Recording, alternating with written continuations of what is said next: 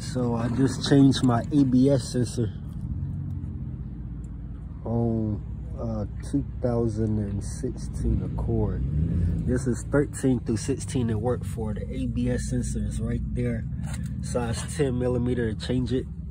But I'm gonna show you how to reset your ABS light,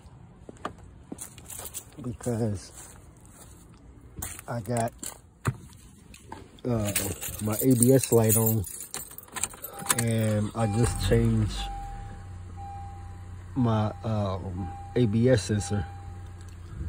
So I'm gonna show you how to reset your ABS light, your air pressure light, or whatever that is, and your traction light. So first, what you're gonna do, turn the car off, get a wire or a paper clip, put it in pin 4 and 9.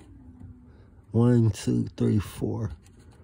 That's pin 4, and this is 9. This will reset your ABS light really on any 96 and up Honda or Acura. Pin 4 and 9. And what you do, you put the key in, but don't start it. Turn the ACC, hold the brake. Hold the brake. And when the ABS light flash, you let off the brake. And then push the brake again. And then let off. And it flashed 2 times. That means you successfully reset your ABS light.